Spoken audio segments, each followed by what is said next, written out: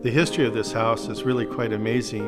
In 1990, I came and sat on this land and bought this property in 1999. And really the house wasn't so demanding, or when I put it together, it just simply said if you open the front door, make sure you can go all the way through the house, see all the way through the house to see the ocean. So that's what I did. And the main room is about 45 by 70, so it's really quite huge.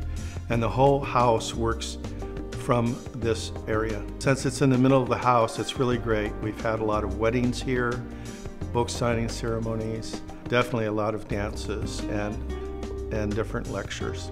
This is 5 bedrooms, 5.5 bathrooms, and downstairs there's 3 major bedrooms. One's called the Tommy Bahama, the other one is European, the third one's Oriental. You go into every room and it has its own motif and it touches you the right way. Each bathroom has its own separate coloring, flooring, marble treatment, bathroom treatments. As you come in the entry door, about 20 feet in, you'll go to the left, and that's where I have the chef's kitchen, I call it, because you have all the major things you need.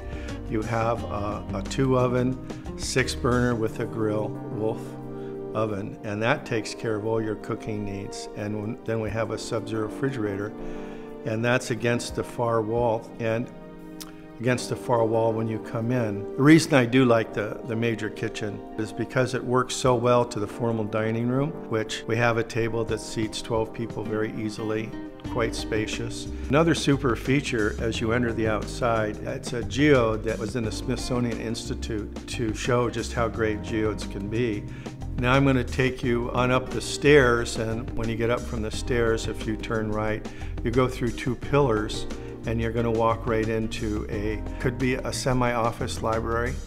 And then the master bedroom itself is about 1,800 square feet. Half of that being where you sleep, and the other half is a huge bathroom. The bathroom is really remarkable. It has like a 8 by 4 oval with a shower spigot in the middle, huge sinks, tubs, and then a large closet. And then also upstairs, it's another good room. It doubles as a bedroom, or it doubles as an au pair room, but it's really versatile. You're able to still have a nanny or au pair, or have the kids and still keep your privacy.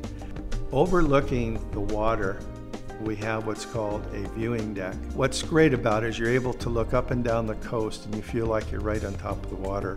And then we just happen to have a great large hot tub that you can sit in. What's super about this is that we're in a no-fly zone here because we're only about 2 miles away from a bird sanctuary.